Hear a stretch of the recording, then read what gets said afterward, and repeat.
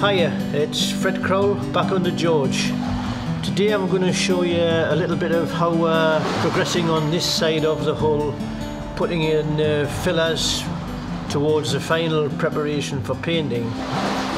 We might have to be a little bit quick because if you take a look behind you, the location of the slipway is right on the river, and in about another hour there's going to be some water where I'm standing.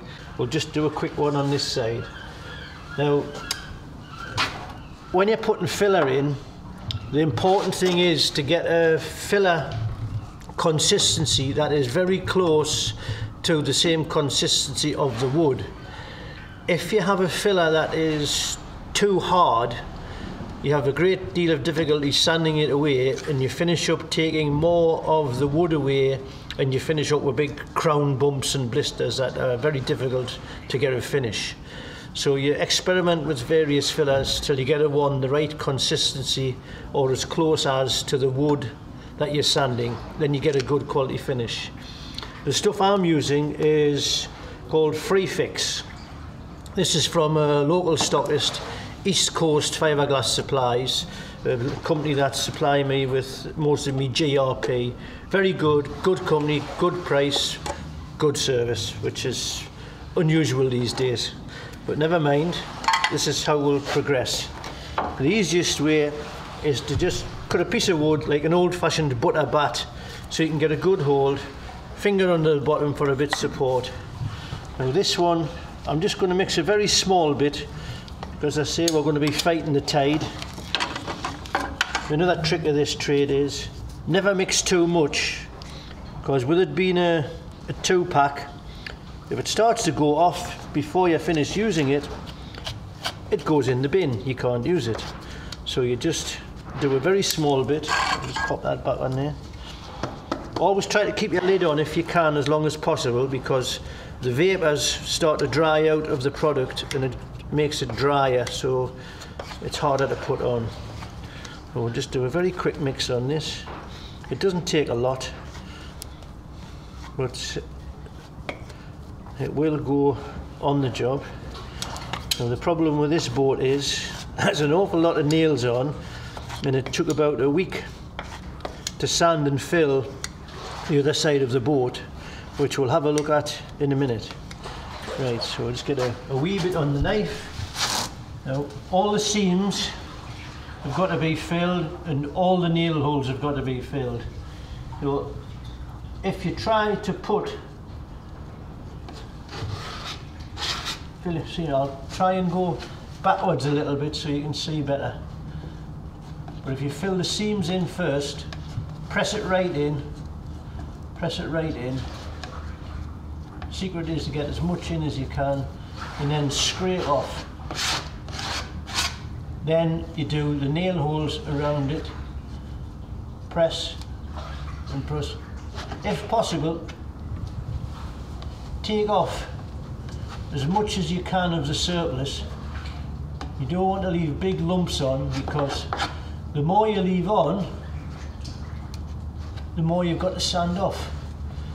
So you try to make your job a bit easier for you if you can. Right, just get these into here.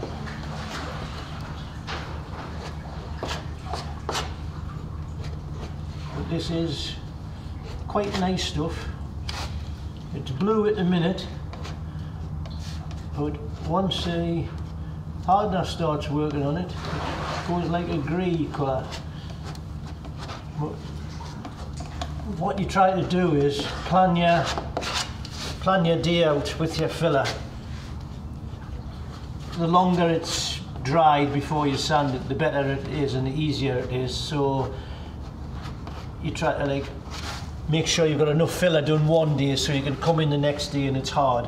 So then you would start your day off by doing an hour's filling, and then you go on to the sanding, and then you move on to your next bay that you've done the night before, and that's all ready to sand off. Once it's dried off, it goes this darker colour.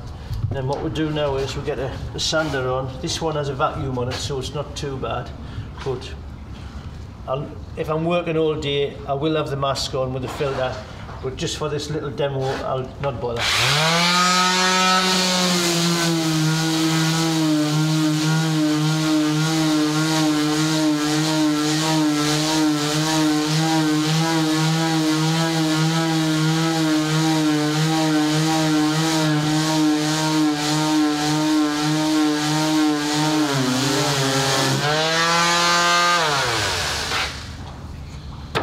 Right, the colour of the boat, the grey, this is actually a flash coat that we put on. That's purely as a guideline for when you're sanding. Now we've got these holes filled in, we'll go over again and we'll check just to see if it needs another bit more filler in, then it would have a second sand. Now you can see there's high points and low parts on here. The low parts, if you get them really bad, will virtually sand all of that paint off. But any parts that are low, stay with paint on them, and that's a good guideline for you for where you need to get your fillers. So that would be, the whole boat will be filled, sanded right down. A second filler will go on. The whole boat will be sanded again with another flash coat. Then that will be sanded off just by hand. And then there's 2 primer coats going on, and then about 4 undercoats to go on. When you were in the last time, we were busy progressing with the planking on the other side. We haven't yet turned it over, but we have got the other side complete. So if you want to go around now, we'll have a look at a completed side of the boat.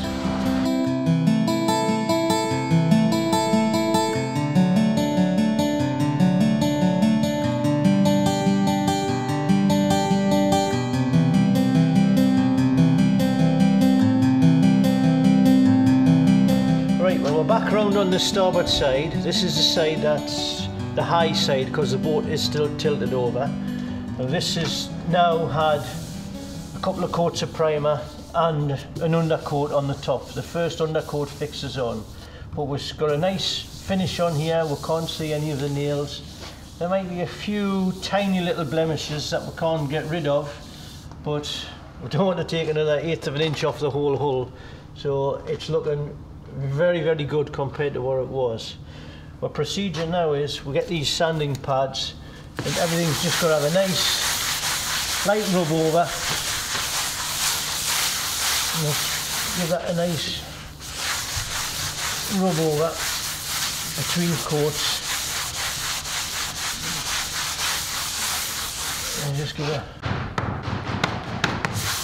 rid of the dust. So that's prepped nice. Feel it better without the gloves on, but you can still feel it a bit. But that's looking very, very good now. So we've now reached a stage on this side. We'll have fittings and fixtures that have to go on and rails, but you need to have a good coat of paint on the hull before you put your other materials on, because it'll never get a chance of another coat of paint behind it. We'll have already some fittings which are quite important. We've got a few scuppers to go in here. We have had several visitors in who the knowledge of boats is not very great, and they keep asking, is this where the oars used to go on the old boats? But they're not, it's not a rowboat. What we have here is, this is called a scupper door. As we mentioned earlier, with it being an open boat, if it took a big wave inside, it would fill up with water, and it needs to expel the water off the deck. So these have to fit in here, like so. That will be fit right back to the hull.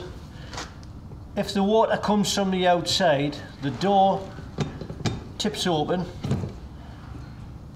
and lets the water out. But if we have a wave comes and hits it, it pushes against the door and it can't get any water in. So it's a one action thing with that coming out. But there'll be a coat of gloss goes around that before they go on. So they've got a supplier who's given some more of them, and we'll get them back.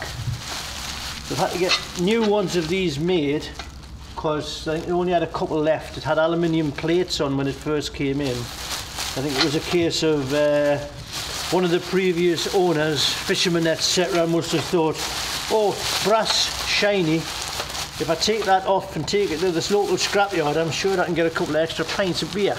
So this is how they've disappeared. All these big rails to go around here, they are quite a big job to do. There's a lot of steaming on that. Once that lot's done, then we'll be moving forward to some final paint colours on, which will be a bit of an achievement to get a final coat on. If you look back at some of the early videos, it was a bit sad when it came in, but we're looking very good now. So we're quite happy with that, and people that are getting the boat have came in and had a look, and some of them were quite emotional and had managed to transfer it to what it was. But this is what we're here for, and it will be a lovely job when it goes back.